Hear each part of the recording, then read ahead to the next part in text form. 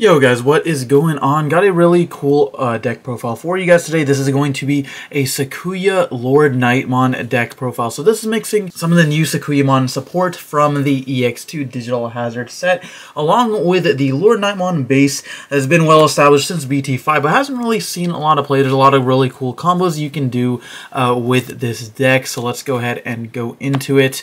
Shout out to my buddy Alex Huang0 for giving me the inspiration for this deck. I genuinely did not know it even existed until a little while ago, but I've been messing around with it quite a little bit. So for the Digi Eggs, we're playing 4 copies of Viximon. This is the hard once per turn. When you use a option card with a cost of 2 or more, you get to trigger draw 1. So you are not only playing some of the plugins, but a couple of more 2+ cost option cards just to help with the consistency. This deck actually cycles quite a bit, so despite being a traditional stack deck, you can actually do some shenanigans. So of course, for the deck profile for the level 3s, we're playing 4 copies of Starmons. This was pretty standard with LordKnightmon back in BT5, just being able to control the board, blow stuff up, and even as a standalone card, this becomes much more relevant with the introduction of D-Reapers, because Starmons by itself can delete a searcher, preventing your opponent from putting it underneath the Mother D-Reaper the following turn. Overall, just a really good card. You can actually spam the field pretty hard, so being able to have this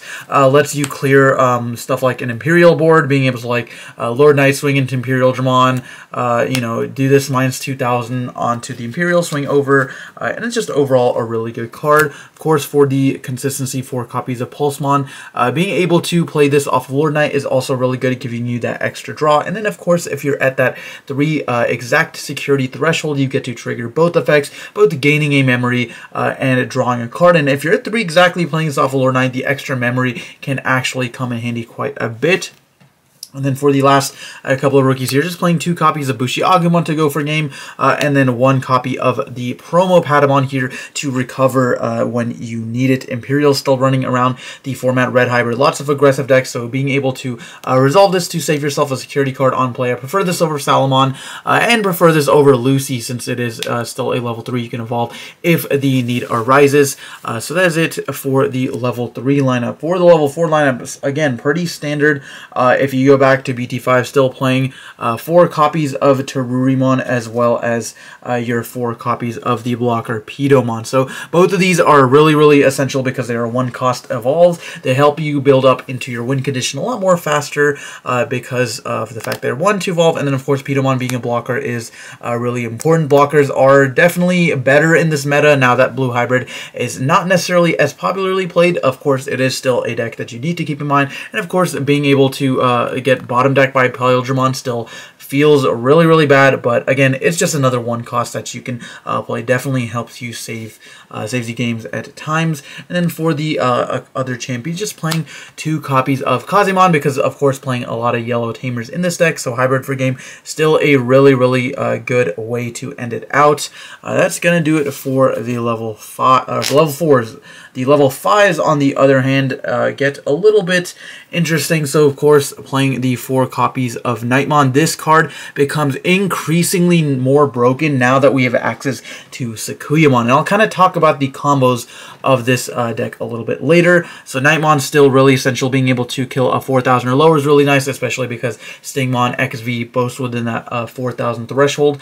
And then the other level 5s, playing 2 copies of Taomon. So, Taomon on Evolve, you get to play a Rika from your hand for 0 cost, and then its inherited says that whenever you use an option card with a cost of 2 or more, one of your opponent's Digimon gets -2000. So the ability to just randomly clear level 3s or reduce your opponent's, let's say, high level Digimon by 2000, putting them in range of stuff like Knightmon / Angemon, things like that, is really important. And then of course you also get the -2 off of the Sakuyamon effect as well. So Taomon, really nice. And then the last ultimate I'm playing, of course, is just 2 copies of Angemon. Angemon's Sec Attack -2 is really relevant against a lot of the decks, but the main effect you're using here is the inherited. When attacking, you get to play level 3 Digimon from your hand as long as you've got 3 or fewer security cards. So if you you are at that 3 or 4 security threshold, being able to combo this with Lord Knight to play 2 things off of 1 swing is really important in a meta with a lot of removal.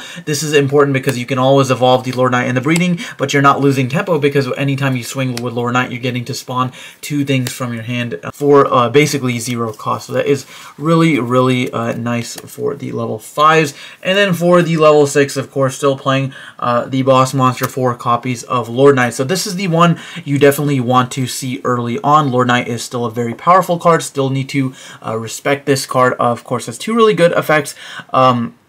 Of course, the first effect is you may play a yellow level 3 Digimon card or a yellow level Digimon with Warrior and is typed from your hand without paying the memory cost. So being able to play either Knightmon or any of the level 3s that we talked about earlier, Bushi, Agumon, effectively getting you 2 checks, Patamon to heal, Pulsemon to draw or gain the memory, and then Starmons to be able to have that board removal. So lots of utility with Lord Knightmon. Of course, the best thing being able to play off of this is the Knightmon, and the reason for that is not only, of course, because it's a level 5, you can go into a level 6 very, very quickly because of these 3 cards, mainly Sakuyamon, but then, of course, / Anjumon to finish up our level 6 count. So Sakuyamon is a new addition to this deck, has 2 really good effects. Of course, when Digivolving, you get to unsuspend one of your Digimon. That is a key effect right there. And then after that, for each tamer you have in play, return 1 option card with plugin in its name from your trash to your hand. So, but essentially, for every single tamer you have in play, be it 1, 2, or 3, you get to add that many plugins back from your trash. You're typically only ever adding 1 because I'm only playing 4 plugins in this deck, but that can come up quite a lot in the more grindy matchups. And then your turn, whenever you use an option card with a cost of 2 or more, one of your opponent's Digimon gets minus 3,000. So that part is not once per turn, unlike the Taomon Inherited. So if you use, say, like a plugin plus like maybe a yellow memory boost or something, that's a total of minus 8,000 twice off of this and once off of the Taomon Inherited. And then lastly, we are playing just 1 copy of / Anjumon. / plus Knightmon is still a really, really good combo, helps clear boards, but just a 1-up because you don't really want to see this early on. You want to combo it with the Knightmon, so these guys are effectively combo pieces while the Lord Knightmon is your main hard hitter. So then for the tamers and option cards, playing 2 copies of Rika and 1 copy of TK, as well as 2 copies of Digimon Emperor. So a really, really weird tamer lineup. TK, of course, is still really good, but I think resolving 1 is totally fine. You definitely want to see Rika more often. So Rika, of course, is also a memory tamer, but then when you attack during your turn with a Taomon or a Sakuyamon, essentially only those 2 because you're not really playing any of the other evolutions in the deck, you get to use a, you can suspend her to use a plugin from your hand at no cost. So that combos really, really well, basically letting you play the Digivolution plugin for a cost of 0, and then using that effect to send you to save you 3 memory, because when you're evolving with this card, you get to evolve a Digimon that is a cost 3 or less, and then if you're doing that for free with Rika, it is a lot of really good value. Again, also helps you cycle a lot because you not only have the Digivolution plugin, but then of course 2 copies of the Digimon Emperor, which slows down the game a little bit. It's a little bit easy to play around, I will admit, but the effect where you get to opponent's turn draw a card when one of your opponent's level 5 or lower Digimon is deleted, that is a really, really solid effect. And then of course being randomly good against like Imperial or the Rookie Rush decks is always nice. So then for the option cards, I am playing 4 copies of the Digivolution plugin S. This is actually the only plugin I'm playing. I don't think you need the other ones, though they are always able to be played. I would probably just play the Sec Attack plus 1 plugin. But usually this one is the best. So what this card does is if you have a tamer, you may ignore the color requirement. So you don't need a green in this deck. You just need one of your tamers. And then on its main effect, you get to trigger draw 1. And then after that, you can Digivolve your Digimon into any Digimon in your hand for an evolution cost of 3 or less for free. So that effectively gets you into your Lord Knight or your Sakuyamon or any of your level 5s at a 2 cost. But if you're playing it with Rika, it's basically a 0 cost. So that is a really, really nice. I'll show you the combo with this a little bit later. And then for the other option cards, playing your 3 copies of Yellow Memory Boost and 1 copy of Reinforced Memory Boost. This is really important because you want to play option cards a lot of times because of the Taomon Inherited Sakuyamon's effect, as well as your Viximon to be able to draw cards, and then Reinforcing Memory Boost, just because this is a really, really broken yellow card, and I think basically every yellow deck should be playing the 1 copy of this. And then lastly, for another broken option card, just 1 copy of Blinding Ray, because a lot of times when you're going for game, this is really nice being able to hybrid people, and then just getting that extra memory is really important. So on to the combos. The kind of main combo you want to do is if you got like Lord Knight, Sakuya plus Knightmon, what you can do is when attacking, you can declare your attack with Lordknightmon effect, play the Knightmon for free -4,000 or something, and then if you're at 3, like let's say you've got your Rika on field with that, so if you're like a lot of times you'll move up into your Lordknightmon from breeding, you'll swing, play the Knightmon -4,000 on something, check something, and you'll Digivolve into Sakuyamon for a cost of 3, go to 0, effect, unsuspend, and then what you can do is just swing with Lordknightmon. If again, its effect is not once per turn, so then maybe you can play something like a Starmon from your hand. So off of that interaction, you've got 2 level 6s on the field as well as another Digimon. So that's really the simple combo, but there's a lot of other times you can do really more complicated combos. So for example, what you can do is maybe you are moving up like a level 4 from your breeding, so something like this. And then you've got the Taomon plus Rika in hand. What you can do a lot of the times is you can do something like Digivolve the Taomon for a cost of 3, effect to play the Rika, or maybe you've already got Rika on field, you're at 0, and then you can swing like over a Digimon or something. Or security, you can suspend Rika, play the Digivolution plugin, effect of that will let you draw a card, and then also you'll be able to Digivolve into a Digimon for a 3 cost of less. Then you can just Digivolve straight into Sakuyamon, and then Sakuyamon will again draw you a card, and then you'll be able to unsuspend it on its when evolve, and then you'll also be able to add back the plugin card, and then you'll check your card, and then you'll also be able to draw an extra card off this, and then you can swing again. So there's a lot of really cool combos you can do with the Sakuyamon plus the plugin combo.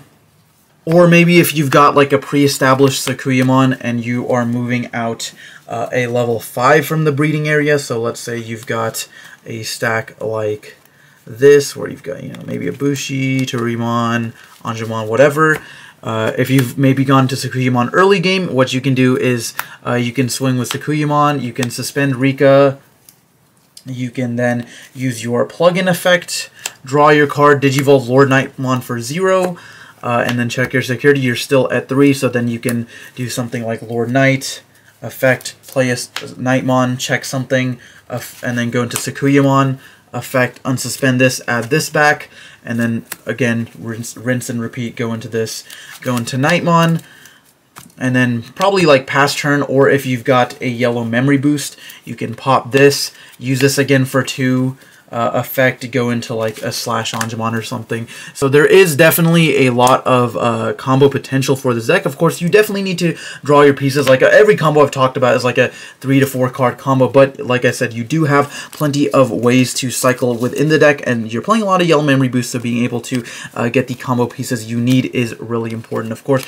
off of that single interaction, you're usually like, if you've got Emperor set up too, you can draw like 4 or 5 cards in one turn, because you can like draw off the plugin, draw off the Digivolve, like Knightmon, delete something, draw off that, go Sakuya, unsuspend, draw off that, add this back, play this, draw again, and go into like another Lordknightmon. So there's a lot of really, really cool combos you can do, and I'm probably not explaining it the best, but guys, that is going to do it for the profile. Let me know what you think of the Lord Knight Sakuya deck in the comments below. I'll probably have a link to the gameplay I featured for this deck down in the comments below, or down in the description below, so go check that out if you are interested. But anyways, guys, that's gonna do it for this one. Thanks for watching, and we'll see you next time.